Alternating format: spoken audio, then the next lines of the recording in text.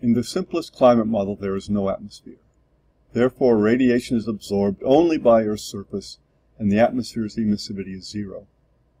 Net solar radiation energy, which is just the difference between the incoming solar radiation energy and the reflected solar radiation energy, equals Earth's infrared radiation energy outgoing to space.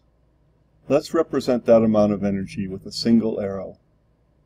At the Earth's surface and at all levels above, there is one arrow coming down and one arrow going up to maintain radiative equilibrium.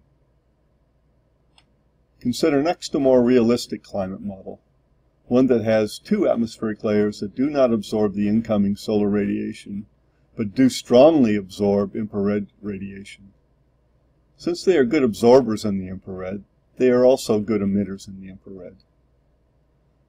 For radiative equilibrium at each level, the number of arrows, which represent units of radiation energy, must be equal. Starting at the top of the atmosphere, the upper layer must emit one arrow of infrared radiation up to balance the solar visible radiation energy coming down.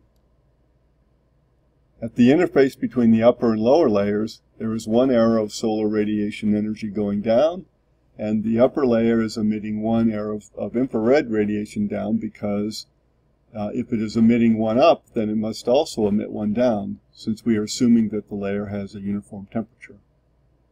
That puts two down arrows at the interface between the upper layer and the lower layer. To balance these two, the lower layer must be emitting two infrared arrows up. And since the lower layer also has a uniform temperature, it must also be emitting two arrows down to Earth's surface. With one solar and two infrared arrows down to Earth's surface must emit three arrows of infrared radiation energy up. To emit that much infrared, Earth's surface must be at a higher temperature, since its irradiance is proportional to its temperature to the fourth power.